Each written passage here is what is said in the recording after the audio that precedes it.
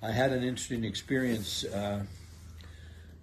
in the Come Follow Me program that the church has. As Sister Holland and I were studying, and I want to leave a testimony with you about the delight of the Scriptures and the value of being in them, because it can take you from one Scripture to another Scripture to another Scripture that you hadn't planned on.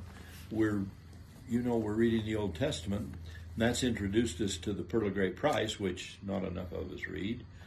And I was studying in the Pearl of Great Price, but came across another verse that wasn't in the Come Follow Me curriculum. But here's the verse, and it had a tremendous impact on me. This is from Moses 7.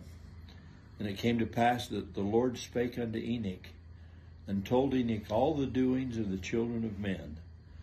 Wherefore Enoch knew and looked upon their wickedness and their misery, those two go together, and wept, and stretched forth his arms, and his heart swelled wide as eternity, and his bowels yearned, and all eternity shook.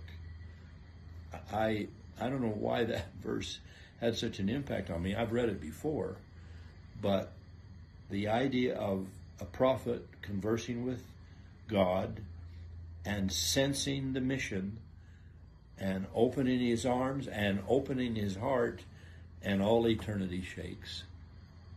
Maybe I feel stronger about that in my role than an average Latter-day Saint would, but I'm going to try to weep for people's misery and open my arms to all eternity and see if I can make eternity shake. I think that's what an apostle or a prophet's supposed to do, and I'm touched by this example in doing it.